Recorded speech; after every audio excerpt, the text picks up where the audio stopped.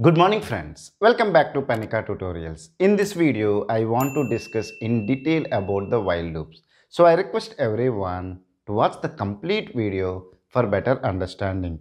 A while loop is used to execute a block of statements repeatedly until a given condition is satisfied. Whenever the condition is not satisfied, it will come out from the while loop. Is it clear? Meaning is that we will execute the certain number of statements till the condition is true. When the condition becomes false, we will come out from the while loop. Now let me draw the flow chart of a while loop. Then I will discuss a program for better understanding. Now you will have the flow chart. You will have a while condition. Okay. You will have while condition or the test expression.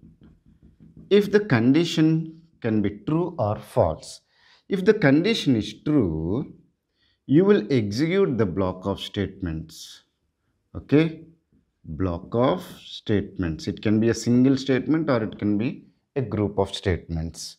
Again, after executing this block of statements, again you will verify whether the condition is true or false.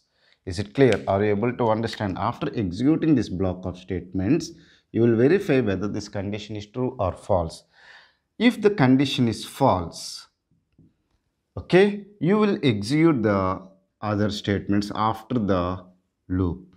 Is it clear? If the condition is false, what are the statements after the loop? Those statements will be executed. Is it clear? So you will have an entry, then you will verify the condition, whether the condition is true or false. If the condition is true, what are the block of statements you want to execute? You will execute. Then again, after executing the statements, you will verify the condition. If the condition is true, again you will execute the statements. If the condition is false, what are the statements which are there after the while loop? They will be executed. Now let me discuss the syntax of while loop in Python. For using the while loop, we will use a keyword called while. Okay, then you will have a condition or the test expression, and then you will have the column.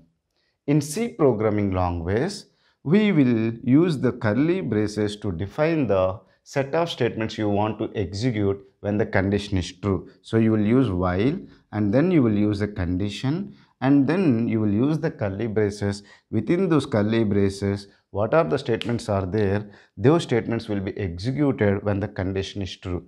If there is a one statement here after the while loop, if you have certain statements after the while loop, if the condition is false, these statements will be executed. Now in Python, we does not use the curly braces to define the group of statements which belongs to this while loop. What we will do is that Python supports the indentation. Once you enter this column and press the enter, then indentation will start. It will leave the 4-character space and the cursor will be pointing here. So what are the statements you want to write? Suppose let's take that you want to write statement 1, then statement 2, statement 3. What are the statements you want to write or what you want to execute if the condition is true? All the statements you will write.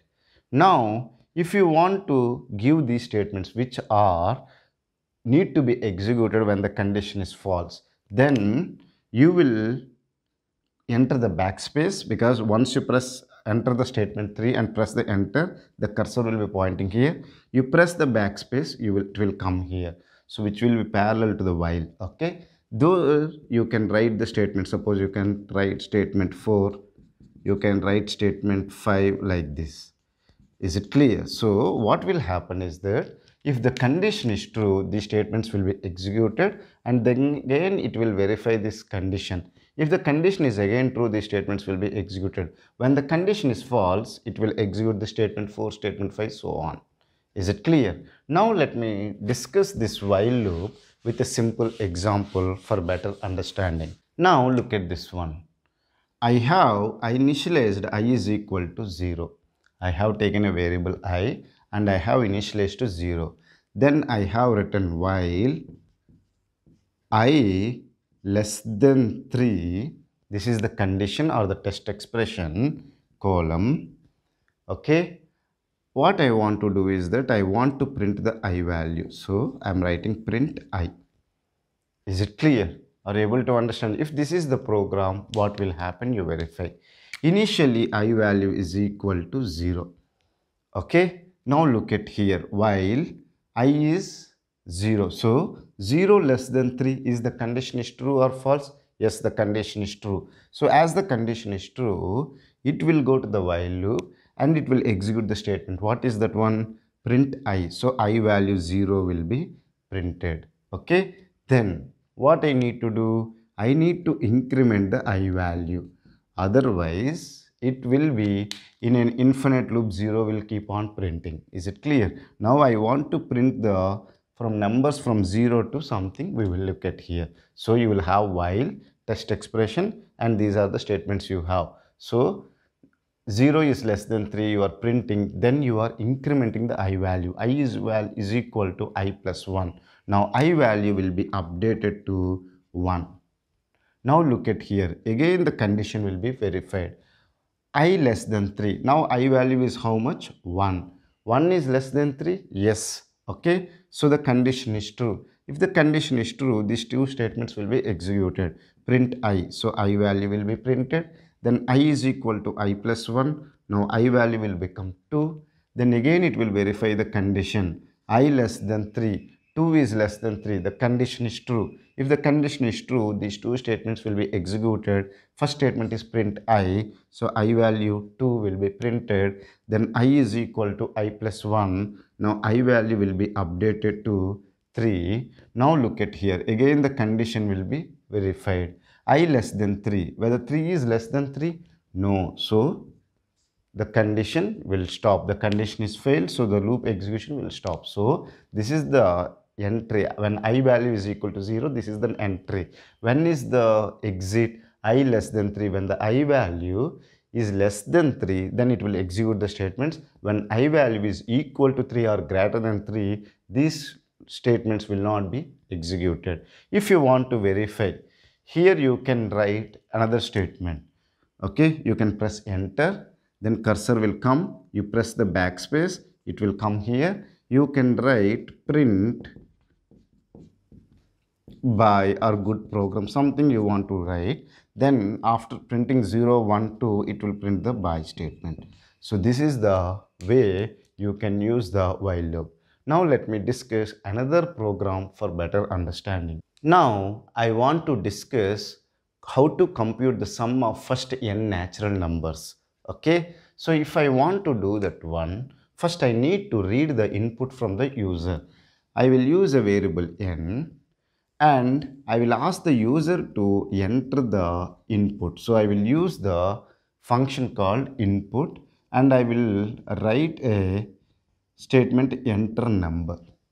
Now you know that input function will return everything in terms of string. But I want to compute the sum of first n natural number. So n should be an integer. So what I will do is that I will do the typecasting. Okay, is it clear? Then what I will do, I will use a variable called sum and I will initialize to 0. Then what I will do, I will write while and then n less than 0. Is it clear? Are you able to? Sorry, n is greater than 0. Sorry for it. I am always confused with the less than and greater than symbol. This is n greater than 0. When n is equal to 0 or less than 0, then this loop will stop executing. So what I need to do, I want to compute the sum. So sum is equal to sum plus n. Okay, am I right? Then n is equal to n minus 1. Then after that you want to print the sum. So print sum is, you can print sum. Okay, look at here how it will be executed. Now let's take that user has entered the n value is equal to 3. Okay, now sum is equal to 0. Keep that one. Now while n value is how much? 3. 3 is greater than 0. Yes, 3 is greater than 0. So this condition is true. If the condition is true, these statements will be executed. sum is equal to sum plus n. What is sum value? 0. 0 plus n value is 3. So 0 plus 3 is 3. That will be stored in the variable called sum. So sum will be now 3. N is equal to n minus 1. So 3 minus 1, it will become 2, and you are assigning to the variable n.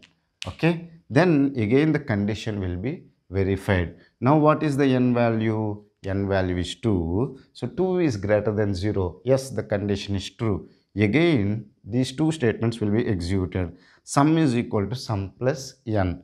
What is the sum value? 3. What is the n value? 2. So 3 plus 2 is 5. That you are assigning to the variable called sum. Now sum variable will be updated to the value 5. Then n is equal to n minus 1. Then n value will be updated to 1. Again the condition will be verified. N is greater than 0 or not. What is the n value? N value is 1. 1 is greater than 0. Again the condition is true. If the condition is true, these two statements will be executed. Sum is equal to sum plus n.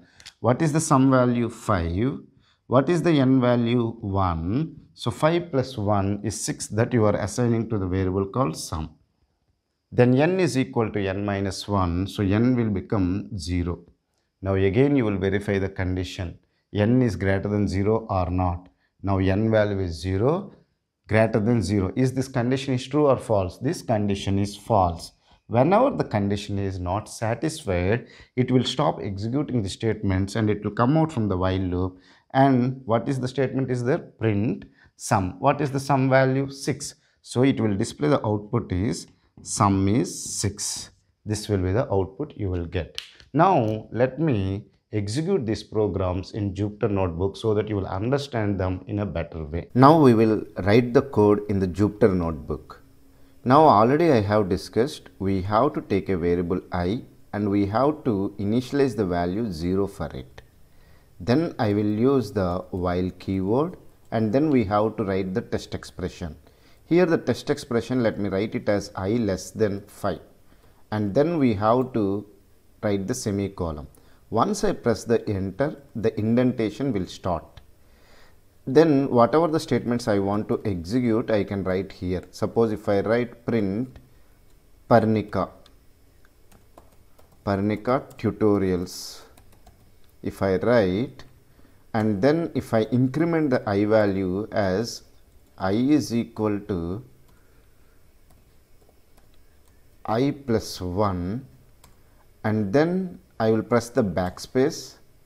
Then whatever the statement I want to write after the completion of the while loop, I can write here subscribe, and if I write like and share. Okay. Now if you want to see the output, you can press the run button and you can see Parnika tutorials will printed 5 times, and then after that subscribe, like and share was the output. Why 5 times it was printed? We have started the I value from 0. Whenever the I value becomes 5 or greater than 5, then the condition will stop. So when it is 0, it will enter into the while loop and will print the Parnika tutorials once.